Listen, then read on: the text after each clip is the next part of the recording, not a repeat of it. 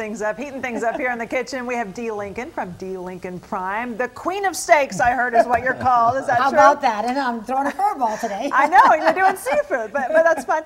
The Star in Frisco, so that's a fun place to have a restaurant right now. It's been great. It's been really a good launch so far. Opened in December and things are going wonderful. Nice, nice. Okay, so you're cooking up seafood. We got some scallops today. Some fresh scallops, yes. We are obviously a prime steakhouse, but we're doing a lot with seafood, so we thought we'd go to the lighter side today. So we'll do some scallops and make some house-made pesto. Oh, pesto. Okay, so what do we have to do?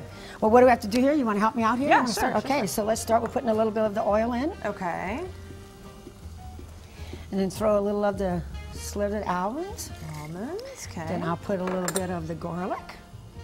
Nice. Let you do the kosher salt next. Okay. All of this or a little bit? All of it. All of it. Yeah. Okay. Salt's going in. And we're going to go with a little bit of the parmesan cheese. Oh, I like that. How okay. about that? And then then what else? There's your fresh basil. And oh, there's your basil. Okay. Nice. And so then here we're going to go. And that's it. That's all the ingredients. That's all we're going to do. Right. Turn it on. I'm going to get a little fry in there. Basically, this all blends up, and this is what it looks like. So we got a little blender going. Of course, we don't want to leave that on too long for our guest. But this is what it winds up looking like, This is the finished pesto, so you can do it in a bowl. Of course, you can use the pastry bag if you want to get a little bit fancy here. Then you do the pastry bag.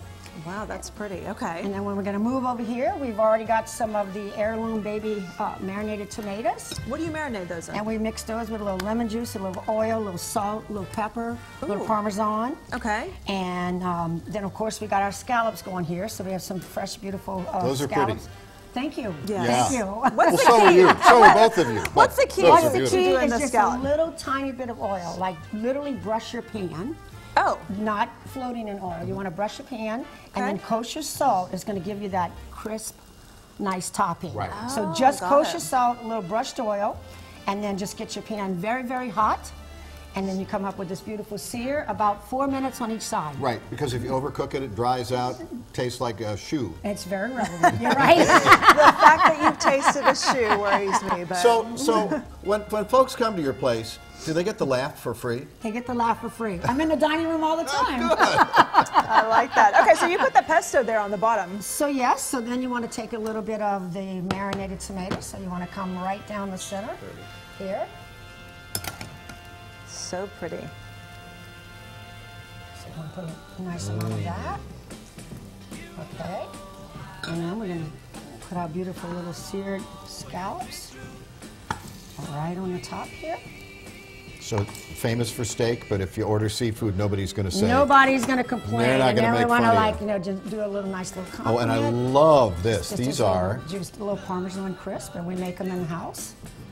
So, all right. Yeah, so we're going to put this recipe and a link to Dee Lincoln Prime at the Star in Frisco on our website, fox4news.com. Thank you so much for being here. Thank you for having me. Absolutely. Really excited about this. All right, we will be right back with a look at your forecast, and I bet one last check of that traffic problem.